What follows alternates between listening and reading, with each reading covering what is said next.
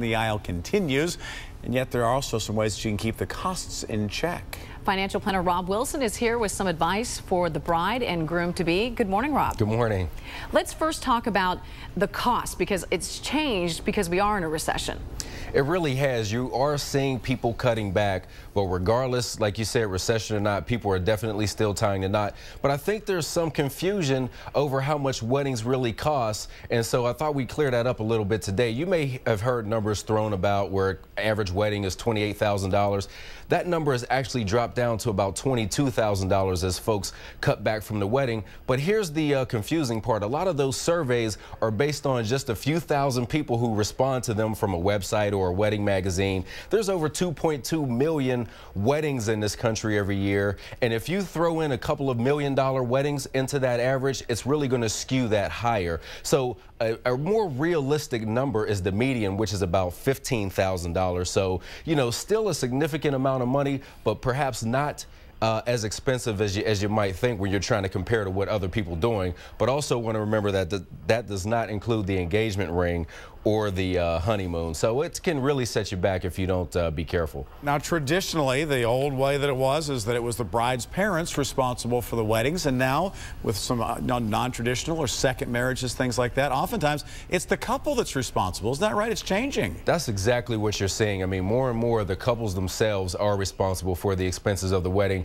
So the first thing that is very important is that the couple is going to have to sit down and communicate with each other and really set expectations. This is probably going to be the first big decision in the couple's life, and this can really set the tone, and teamwork and communication are skills you're going to need in other areas of your marriage, so it's good to start right away. You want to develop a budget because these costs can really get out of hand if you don't manage them. You want to save money instead of trying to borrow, and this will help you have the wedding that you can afford instead of running up a lot of debt for this. And definitely you want to avoid credit cards and loans. I mean, if the median price is $15,000, that's about the cost of a Hyundai Elantra, and I don't know if you would put a new vehicle on a credit card. So you really want to stay away from borrowing when it comes to this occasion. Okay, so the couple sat down, they set their expectations, they're on a budget. So how do they go about actually making sure they save money and stay on budget? I know that we've heard about some crazy, ideas, totally thinking outside the box. Tell us about a few of those. Well, you really do have to, you know, desperate times call for desperate measures, and they say money can't buy you love, but it sure can buy you a nice wedding. But in times like this, when people are unemployed and money is a little bit tight, you do have to think a little bit outside the box. So the first thing you want to do is try to avoid the high season. Don't book your wedding in May through October, where a lot of people are going to be booking their weddings. Think about having a Friday night wedding rather than Saturday, or maybe having a Sunday brunch wedding. You can save a lot of money, and depending on your family, you probably save a lot on alcohol too. Use your registry. Instead of using your registry to get an espresso maker or a treadmill that you're never going to use, put your limousine, DJ, photographer, floral arrangements, put those things on your registry and help those get paid for too.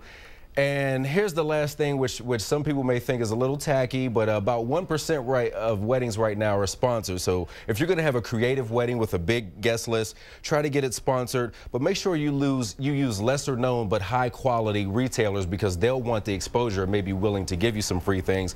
One bride actually auctioned off the opportunity to be her bridesmaid, and she scored $10,000 from Snapple for that promotion. So you've got to think about outside the box in a tough economic time like this. Well, and you know what worked well for us when we got married is that we went ahead and we just wore sponsors' logos on the back of the tuxedo jackets. I mean, it said Tide, right? It looked like a NASCAR team, but you know what? It saved a bunch of money. I was just going to say that it works for NASCAR, and if you've ever been to a charity event, no one ever thinks that those are tacky, and those events typically have many sponsors who are helping foot the bill there as well. So, hey, why not try, you know, to be a little creative with your wedding?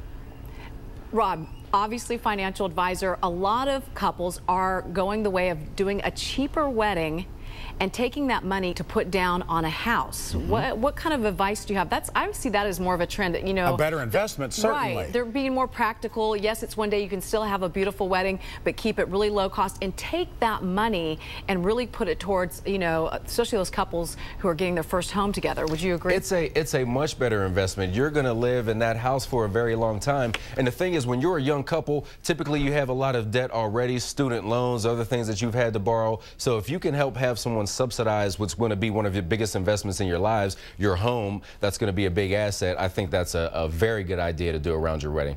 All right, he's our financial planner. He's with us here on Thursdays. Rob, thanks so much for being with us. Thanks for having me. Wedding planning on this Thursday morning. Yeah, always good at